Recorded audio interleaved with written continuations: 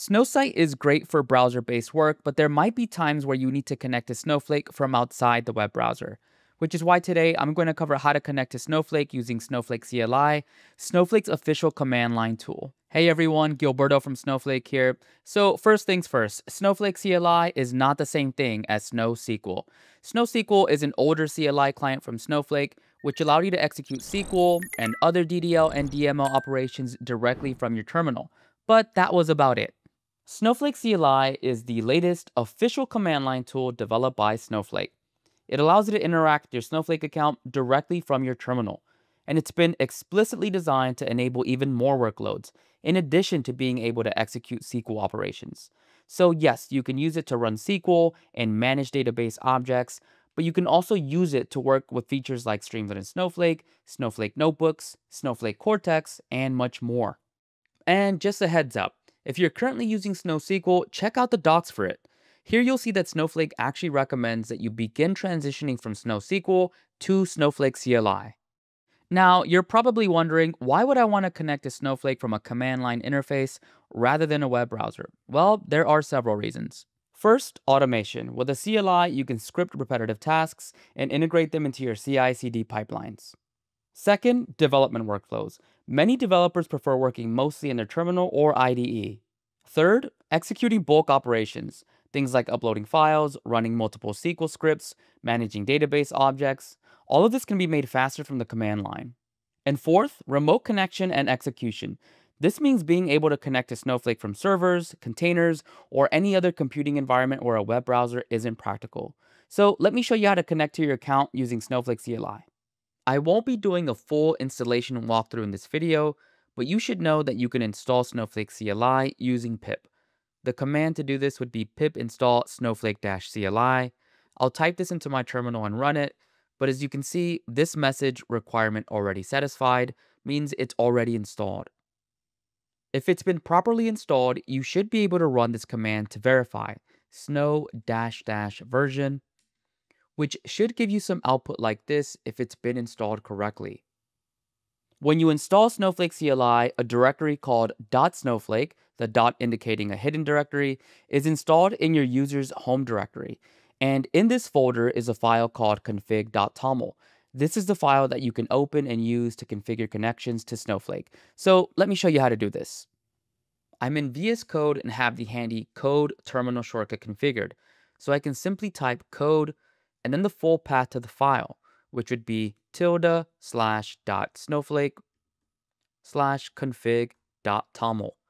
This will open the file within VS Code. Let's now configure the connection to my Snowflake account. The first thing I'll do is name my connection, which I can do by typing connections.getStarted with Snowflake CLI. Next, I'll set my account identifier, user, and password. I'll start by typing account equals, user equals, and password equals. The account identifier represents the Snowflake account I want to connect to, and the user and password are the credentials that I use to log into that account. So let me show you where to grab your account identifier. I'm already logged into the account I want to connect to. At the bottom, I'll click on my name. Then I'll click on Connect a Tool to Snowflake. This will open a modal with a bunch of information on my account, including my account identifier, which is listed on this row here. Hovering over this information icon confirms that this is what I should use to connect to Snowflake from various tools. And you'll know you're copying the correct one if you copy the one with the hyphen in the middle. Okay, so I'm going to copy it to my clipboard, and now I'll head back over to my config.toml file. I'll paste in the account identifier here. And now I'll specify my username and password. Okay, so this is all that you need to authenticate to your account. But if we leave our connection definition with just this information, we'll need to specify our context every single time we want to run a command from the terminal, meaning we'll need to continuously specify our role, our warehouse, our database, and our schema. And depending on what you're trying to do, this can get cumbersome really quickly. So instead, let's add some more information to our connection definition just to help us move a little bit faster. I'm going to add two more pieces of information. I'll add role and warehouse. The role is needed so that my commands can execute with the right permissions, and the warehouse is generally needed to perform operations. I could also add database and schema, but I'm actually going to leave those empty, and here's why. Remember, you can always set your database and schema in your connection. This is handy if your connection is going to work against the same database and schema over and over again. I prefer a little more flexibility when working in my terminal, so I'm not going to set the database and schema for this specific connection. Instead, I'll specify that information in the terminal when I want to run a command. Now, this is optional. If you'd like to set it in your connection, you can, but if you don't, just know that you'll need to specify the additional information when you want to run a command from the terminal. Okay, before I save my file, I want to set this connection as my default connection. So at the very top of the file, I'll type default connection name equals get started with Snowflake CLI. Now, by doing this, I'm stating that by default, I'd like to run any and all subsequent CLI commands using this connection. Now, you can easily override this either in the file or in the terminal in cases where you want to use a different connection. Okay, so I'll go ahead and save my config.toml file, and the important thing now is to test my connection to make sure it's configured properly. In the terminal, I'll type snow connection test. Notice that I'm not specifying a connection name, which means I want the CLI to just use the default connection we just set. So I'll run this command, and if all is configured properly, then you should see a message just like this. Okay, great. Now let's run a command. If you're coming from SnowSQL, you're probably interested in how to execute SQL. So I'll start with an example on that. I'll create a database that we can use later. I'll type SnowSQL-q create database Streamlit DB. And here are the results. So that was easy enough. But now let me show you how to do something pretty neat, like deploy a Streamlit in Snowflake app. So first I'll type snow init Gilberto underscore Streamlit underscore app dash dash template example Streamlit. This is going to create an app folder called Gilberto Streamlit app using the template called example Streamlit, which is one of many available on GitHub. Now, when I run this command, you can see that I'm prompted to enter more info about the app. So I'll enter a name here and I'll call it Gilberto app. I don't have a stage predefined, so I'll just hit enter and let Snowflake CLI and Snowflake create one for me.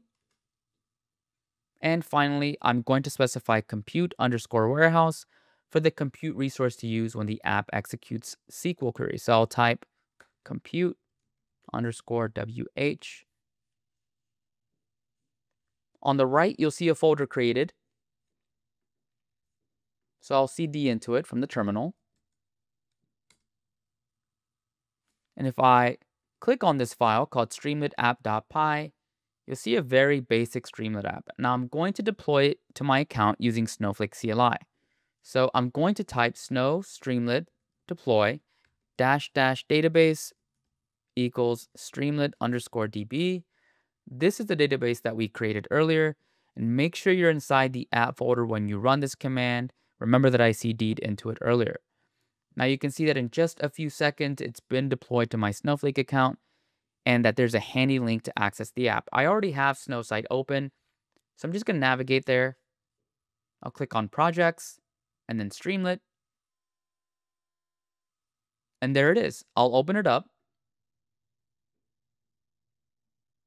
And there's that super simple Streamlit app that we saw in the file. Pretty cool workflow, right? All right, so this only scratches the surface of what you're able to do with Snowflake CLI. In fact, if you type snow-help, you can see all of the different things that you're able to access with Snowflake CLI. My favorite is having Snowflake Cortex AI easily accessible from the command line. Now, this means that I can quickly use LLMs directly from the terminal. How cool is that? But there are other cool things that you can do as well, and I encourage you to explore them to learn more. Okay, so if you're interested in learning more about Snowflake CLI, here is my favorite page in the docs. It's the official Snowflake CLI developer guide. Now, I like it because it has a great overview of Snowflake CLI, but also has a bunch of cool jumping off points based on what you're trying to do. You'll see sections on how to use it for SQL, Snowpark container services, Snowflake native apps, and more. And there's also a handy command reference linked to on this page. Now, I've dropped the link to the page in the description, so be sure to check it out. And now for my favorite Snowflake Builder resource. It's this amazing video from my colleague Kamesh Sampath on how to boost your productivity in Snowflake CLI by using Snowflake CLI for automation. My favorite part is that Kamesh even covers the Snowflake CLI GitHub action and demonstrates how to integrate Snowflake CLI in your CI/CD workflows for your data pipelines. The link to the video is in the description, and thank you, Kamesh, for that great video. Alright, so to recap, Snowflake CLI is not the same thing as SnowSQL.